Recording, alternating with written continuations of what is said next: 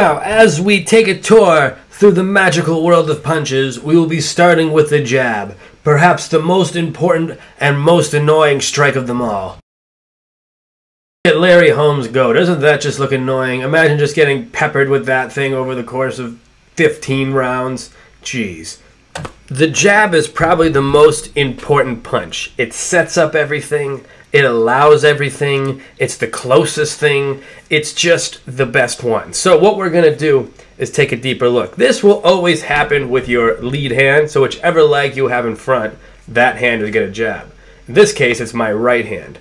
The second thing is the punch is going to go straight to the target. That's very important, as straight a line as possible. I'm going to step forward with my lead leg, just like that basic step you learned if you watched the footwork instructional, which you should have.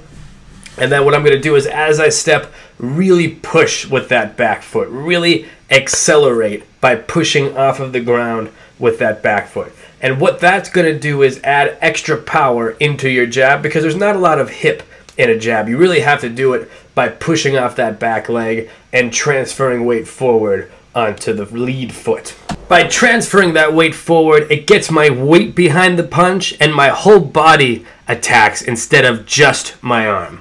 If I had to really get one punch down, this would be it. It is just so useful in this. Want to learn the ins and outs of the sport of mixed martial arts? Sign up for Knights MMA Online, the only online dojo built at Harvard University. Engage with the interactive curriculum, submit video assessments, and level up your character just like a video game.